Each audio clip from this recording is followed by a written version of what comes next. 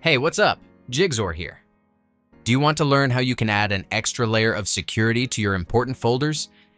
In this video, I will show you two different methods to lock folders on your Windows 10 or 11 computer. Let's go. First, let's start with Windows' built-in encryption feature. To encrypt a file or folder, right-click on it and select Properties from the menu.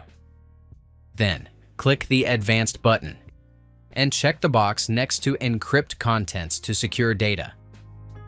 Once the file is locked this way, only the user account that encrypted it will be able to access it when logged in. Other user accounts on your PC won't be able to open it. But here's the catch. The built-in encryption tool only works on Windows Pro and Enterprise editions. South, if you're using Windows Home Edition, I have a second, even easier method for you. I've tested a lot of security programs, but in my opinion, this is the best one yet. It uses military-grade encryption, which means your files are protected with the highest level of security, whether they're stored on your computer, USB drives, or hard drives. Encrypting files can be complicated, but this tool makes it easy even if you're not a tech expert. A paid subscription is required, but I personally think it is worth the money because I have not found anything similar that is free. You can download it for free using my link below and even get a discount on your subscription to try out all the features. Once you have installed the software, the first step is to find out where your files are located. If they're on your computer's hard drive, use the options under Local Disk to hide, lock, or protect them.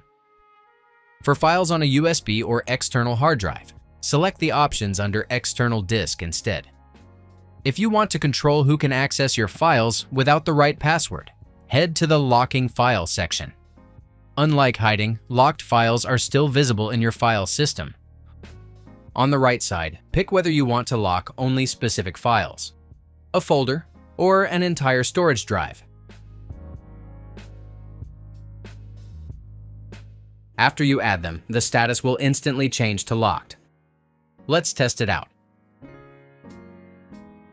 Whenever I try to open a locked file, it asks for a password first. So, no password, no access. That's it. If I could help you, feel free to give this video a thumbs up and don't forget to subscribe. If you have any questions about the video or want me to create a tutorial about another topic, leave a comment below. See you next time. Bye.